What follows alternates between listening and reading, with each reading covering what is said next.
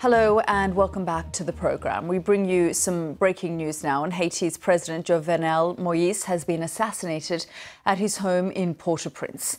The interim Prime Minister Claude Joseph says he's now in charge of the country and has urged the public to remain calm.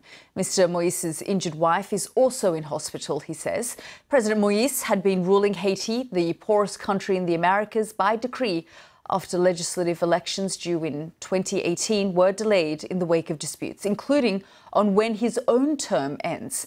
In addition to the political crisis, kidnappings for ransom have surged in recent months, further reflecting the growing influence of armed gangs in the Caribbean nation. Jacqueline Charles, the Haiti and Caribbean correspondent for the Miami Herald, gave me the very latest.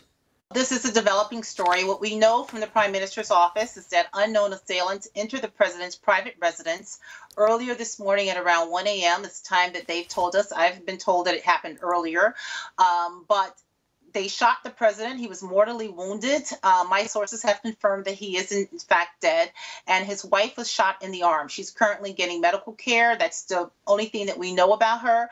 We don't really have an idea on how serious her injuries are or who these individuals were. What the Prime Minister's office has told us is that they spoke Spanish. I also know that they were also individuals who spoke English. They claimed to be part of a U.S. Drug Enforcement Administration operation. That is not true. And in fact, a high-ranking official in the Haitian government said that these were mercenaries. Now, who paid for them, where they came from, how they got in the country undetected, these are questions that we are all trying to get to the bottom of. Yeah, and Jacqueline, tell us a little bit about Claude Joseph, the Prime Minister. Is he now stepping in? Well, this is the problem. There is constitutionally no answer for what's happening right now. This is a president who had just a few more months left on his term.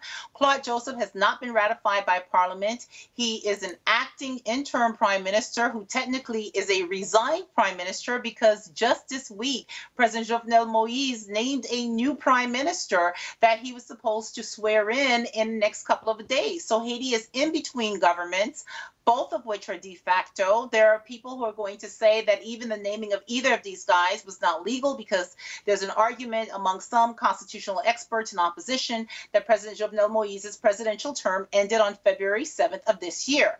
Now, Moïse himself has argued otherwise, but just to also give you just the more chaos. I mean, even the president of the Supreme Court, we don't have one. He died last week of COVID-19.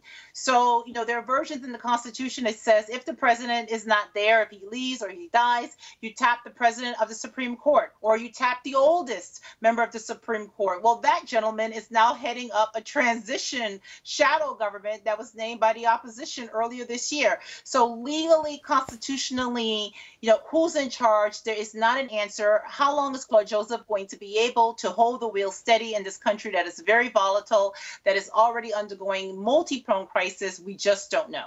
Indeed. And I just want to briefly pick up on that point that you've talked about with Haiti being in this volatile state. It's already dealing with a humanitarian crisis and now a political one. Exactly. In armed gangs, you've had 16,000 Haitians at least who've been forced out of their homes from poor working class neighborhoods in Port-au-Prince. The southern region of the country has been completely cut off. We just dodged a bullet with tropical storm / hurricane Elsa. Had it hit the country, you would not have been able to provide humanitarian aid to the people in the southern region because, you know, the southern entrance of Port-au-Prince has been a no-go zone. Just this week, a nurse was killed, shot in the head when she was sitting in an ambulance when they were trying to get assistance.